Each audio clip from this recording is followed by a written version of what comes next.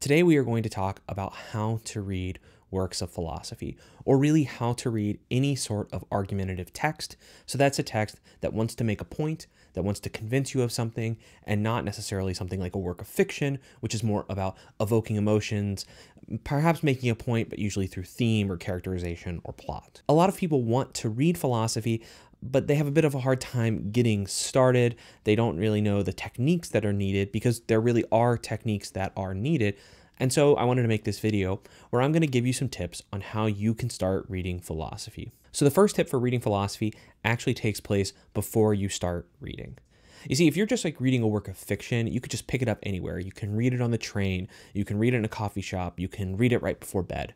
And while you can, strictly speaking, read a work of philosophy in any of those contexts, I have found that you will benefit if you actually try and make time to read philosophy. So you're going to want to find a quiet place to read. You're going to want to find a work surface where you can actually put the book down and maybe have a notepad or have a pen or something like this. And you need to be in a fairly distraction-free environment.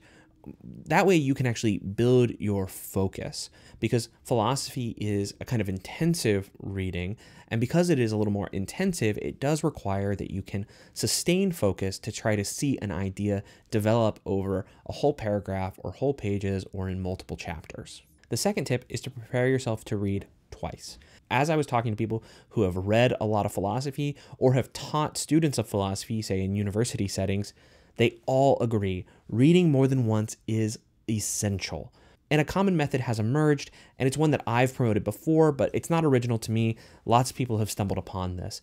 It's the idea that you're going to want to read the first time very quickly so that you can understand the overall point and the structure of a book. And then you're going to want to go back and do a second read where you try to dive into the details of the argument. So when you're reading philosophy, you have to understand that there are two essential types of reading. One of them is reading to understand, and the second kind is a reading to engage. So when you're trying to read to understand, what you're trying to do is to learn, say, what Nietzsche said about a topic. So for that first kind of reading, you'll read something like The Birth of Tragedy, and you'll just be looking to be able to recite back what Nietzsche said.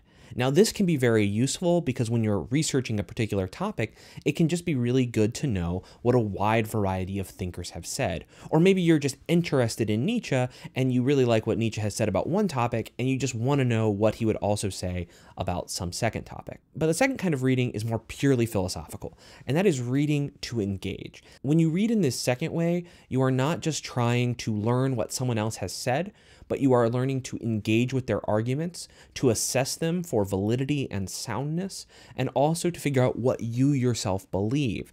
And part of the way you can figure out what you believe is by looking at what other people have argued for, and then looking at their best arguments and seeing where the evidence and reasoning can take you. It can be rather hard to do both of these kinds of reading in the same sort of session.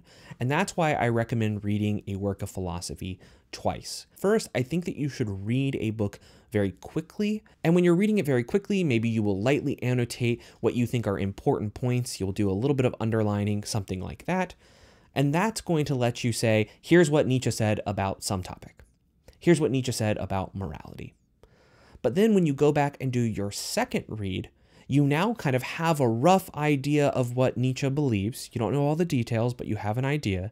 And now you can look and say, how does Nietzsche argue for this? What examples does he use to illustrate his point?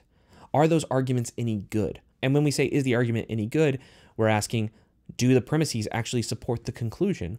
Or are there overlooked cases or exceptions that Nietzsche can't account for? When you have moved on from just repeating back what other philosophers have said, and instead can engage in their arguments and can really engage with them as fellow thinkers, I would say that is when you have stopped being a reader of philosophy and you have become a philosopher. So let's talk about notes for a second. I have a whole video on note-taking. I kind of have a method that I like to use. However, I think that the exact method that you follow is not as important as just the act of taking notes. By taking notes, you have kind of ensured that you have moved into that active form of reading rather than a passive form of reading. And that's going to let you actually grapple with these texts. Now, be careful. You can actually take too many notes. And the problem with taking too many notes is that your notes sort of become too cluttered. You're not able to sort through them very well.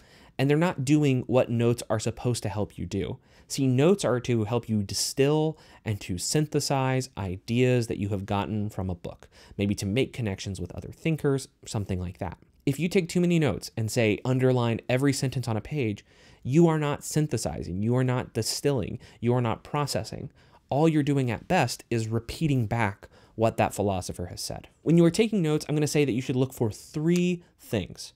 First, you should be looking for important points, maybe a clear statement of a thesis, or maybe a kind of pivotal argumentative move, and you should mark those. I actually just use a check mark or a star sometimes. The second is that you should look for points of confusion. This should be parts where either you know that you're not well equipped to understand the point yet, or a point where you think the philosopher is just being unclear. When I think there's an unclear part in a book, I annotate it with a question mark. I can then go back later and figure out, is this because I was unclear? Or is it because the philosopher who was writing it was unclear? And the third point is try to find points of connection. As a new reader of philosophy, what you should be doing is finding ways where different thinkers have overlapped. And so just write those down. Just write, sounds like Aristotle, sounds like Nietzsche, sounds like Anscombe. By starting to make those points of connection, that will allow you to then go back to those other thinkers and see what they said, and you can really engage in this process of reading and rereading and assessing and reassessing. And just a quick note, if you like what I'm doing here and if you find any of this helpful, you can actually help me out by either subscribing or supporting me as a YouTube member or a patron.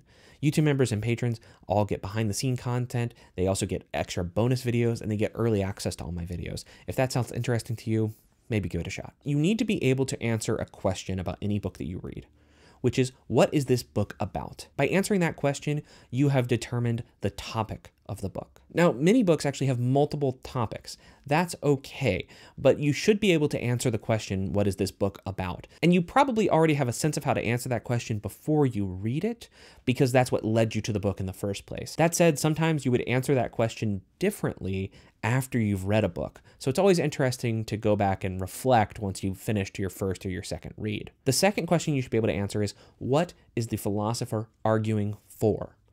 So philosophers don't just write books about a topic. They typically have a thesis that they want you to believe. Now, there's usually a very general thesis in a book, and then there are smaller theses that you would find, say, in a chapter or in a section, or even sometimes in a paragraph. So you need to be able to figure out what is the thesis of the book and what are the smaller theses that you will encounter. The third thing you should look for is, how does the philosopher situate themselves in history or within the literature? Some modern texts will actually do a literature review. They will actually go through a lot of the relevant scholarly literature and explain where they differ with these people. But more classic texts don't do this necessarily, but they will refer back to older works. And it's interesting to see, where does that philosopher emphasize their points of agreement or disagreement with those who have come before? Sometimes philosophers are not explicit about this. They assume a large background knowledge. So unfortunately, you're not always going to be able to answer that question well for yourself, but that's a skill that you will develop as you accumulate knowledge and you read more philosophy. And then finally, what you need to look for are actually arguments. Every philosophical text that I know of contains arguments, even those who don't write their arguments out in clear, precise premise and conclusion form. Writing out arguments almost like a math proof is a very analytic kind of disposition, though there have been other thinkers in history who have done so. Other people like to do arguments via kind of suggestion. They like to intimate the conclusion and kind of lead you there. But still, you need to figure out what is the evidence that supports the conclusion or the thesis that the author wants you to believe. Figuring out if that is valid, meaning it's a well-structured argument, and if it's sound, meaning it's a well-structured argument that has true premises, that's a crucial part of critically engaging with these texts. Now, I would say when you start looking at arguments, don't just look for ways to prove someone wrong to show how every argument is bad. One, you need to figure out if some of those arguments are actually essential to the point of the book. And two, you need to figure out how you can reconstruct or save those arguments. A lot of good philosophy is not done through merely criticizing those who have come before, but finding weaknesses and then synthesizing them and then turning them into strengths. Now, that is an art more than it is a science. It takes practice, and it's something you would have to really work at to get good at. So I can't teach you how to do that in a short video, but just keep it in mind as you go and start reading philosophy. Philosophy is difficult to read. It is not easy. but it is also incredibly rewarding. And if you can spend some time reading philosophy, then I think you will find that actually you become a better reader in other subjects and other domains. So take some of these tips, go find a good book, and give it a shot.